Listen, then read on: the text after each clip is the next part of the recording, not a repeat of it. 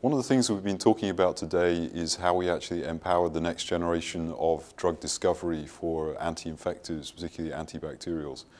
So the story that I've been telling from MMV is how we've actually empowered the next generation of malaria treatments.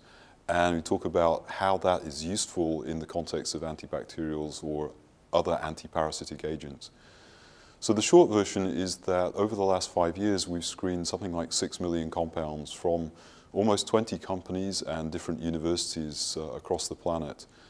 And the arrangement that we've had is to say, we'll screen your compounds for you and you can own the data. And if it looks exciting, then we'll tell you and then we can take the project forward. As a result of that, we were quite surprised because we screened against parasites. These days it's much cheaper to do that. We can do it for around $1 a point, given the advantages in automation that we have.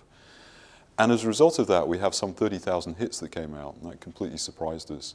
So we've been working with our chemists and our groups throughout the world to optimize that. But one of the interesting things comes out is these are compounds that actually get into the parasite and kill them. So we asked the question, can this be useful to other people? So what we've done is we've distilled those with chemoinformatics software. So basically picked out members of each family and put them out on plates. So you can buy a plate or actually get a plate for free from us, just from the website, to test against your parasite. The reason this becomes interesting is that from this we should actually start to build up a picture of which scaffolds are killing which particular parasites, which infectious agent.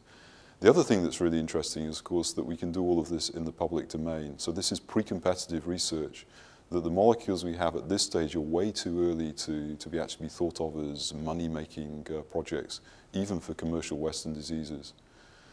What we hope that comes out of this is that we'll start to understand which targets are really important, not just for parasitic infections, but also bacterial infections.